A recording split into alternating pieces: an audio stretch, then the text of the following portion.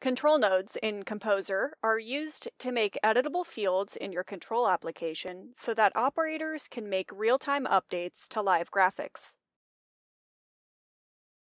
Each of these editable fields in Studio are widget properties connected to control nodes within the composition.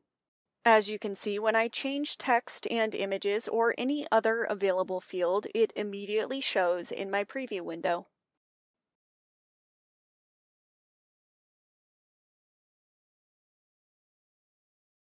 Notice that this title text does not have an edit field.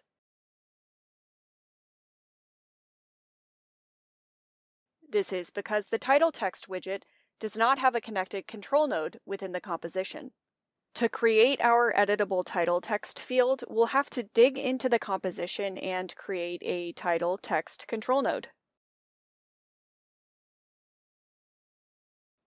There are two ways to create a control node, from the data interface and control panel, or by using the node link browser. First, let's take a look at the anatomy of the data interface and control panel and create a control node directly from there. The control node portion of this panel is broken up into 4 sections. The top section, Section A, is where we select and add control nodes. Let's add a text control node.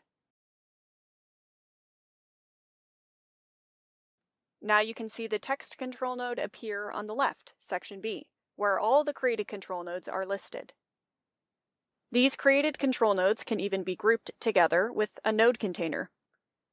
The section to the right, Section C, contains the selected control node's modifiable settings.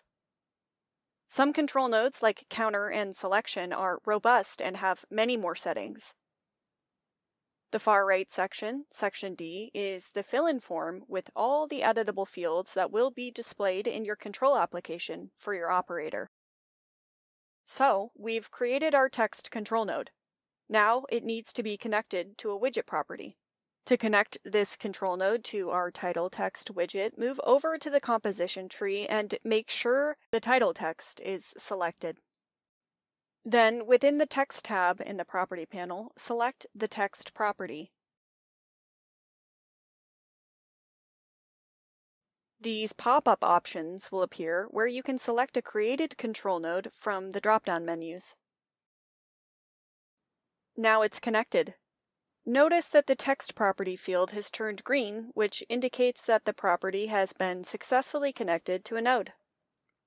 Note that you'll always be selecting an underlined property, as these are the only properties available to be connected to a control node. The second quick way to create a control node is by using the node link browser. The node link browser is a simple pop-up window that enables you to create and simultaneously connect a control node directly from an underlined widget property.